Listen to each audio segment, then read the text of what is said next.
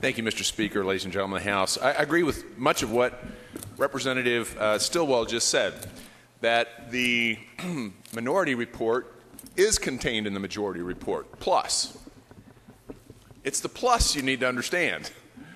The minority report contains simple, contained, very carefully worded language, which is also in the majority report.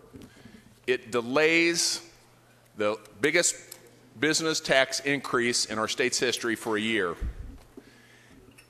Does a little mumbo jumbo with the cost containment center and one other item to make last year's bill work.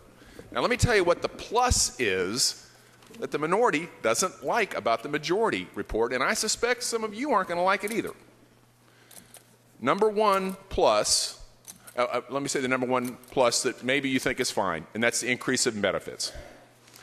For me, when we're facing a shortfall in the fund, a deficit, and we all acknowledge that, that's why we have some hesitancy about postponing this tax increase, but we have to because of the economy.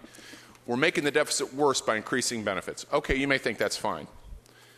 But do you want to remove the current requirement that a person has to have one job application per week to be eligible for benefits? You want to remove that? I don't. I think it's a great thing to encourage those out of work to apply for a job. This report that you're about to support removes that requirement if unemployment is above 7.5%. Well, it is. So we have the ironic principle of saying, okay, if employment's really bad, you don't have to look for a job. Does that make sense? Makes no sense. So that's one of the pluses you ought to be thinking about. Second plus, end run on the referenda process. Increase in property taxes, removing people's ability to speak on that. It precisely does that. It increases in those areas where construction unemployment is in excess of 10%. Okay, so there's some qualification. It increases the size of a project that comes before the public. So if they can vote on a $10 million elementary school today, don't get to now. It has to exceed $15 million. They get to vote on a high school project if it exceeds $20 million today, not under the majority report. $29.5 million project, no referendum, taking that away.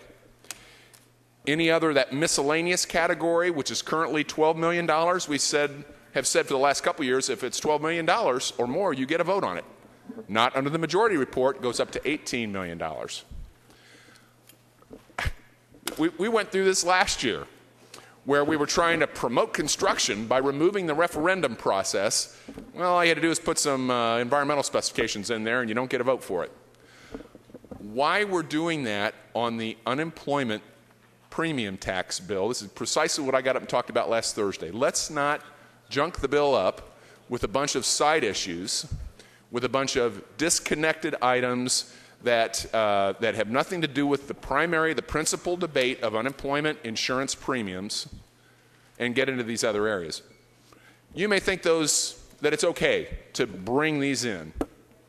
I'd ask you to oppose the majority report and support the minority report for two primary reasons. Removing the requirement that those who receive unemployment insurance have to seek a job. Why? And number two, telling our taxpayers, we don't want you to vote on these projects, we're going to raise the limits. The taxpayers on both of those issues won't like that majority report.